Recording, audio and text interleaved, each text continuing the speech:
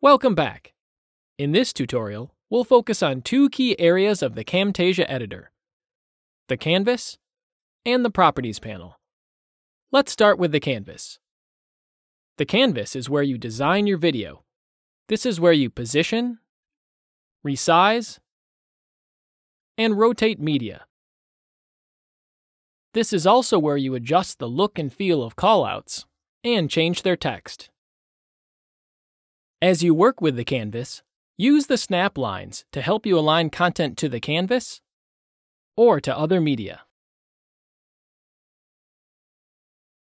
And to get a better look at your work, use the Zoom drop-down to zoom in and see more detail, and Pan mode to move the canvas without making changes to your project.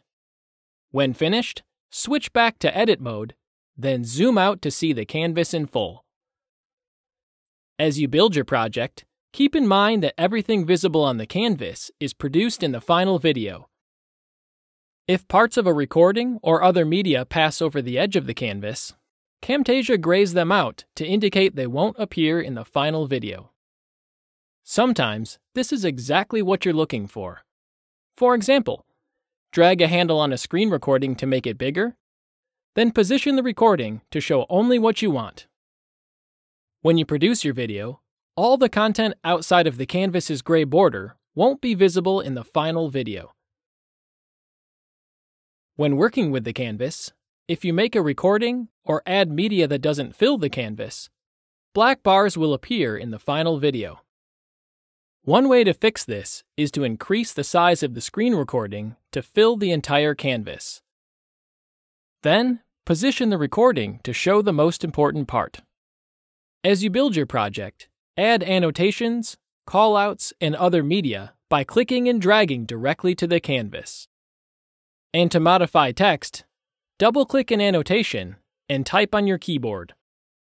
To adjust the style or fine-tune media on the canvas, use the Properties panel.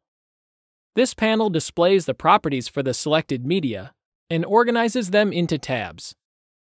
The first tab is an object's visual properties. This includes an object's scale, opacity, rotation, and position on the canvas. The following tabs change depending on the type of media selected. In this example, an annotation is selected, so the second tab displays the annotation's text properties, where you change the font type, size, color, and more. The third tab displays options for the style of the annotation, such as its fill color and outline properties. If a screen recording is selected, the Visual tab is still displayed, along with two new tabs. The first is the Audio tab, where you control the loudness of a clip, which is also called Gain. The second is the Cursor tab, where you control the size and opacity of the cursor. Well, that's all for now. Be sure to check out our other tutorials, and thanks for watching.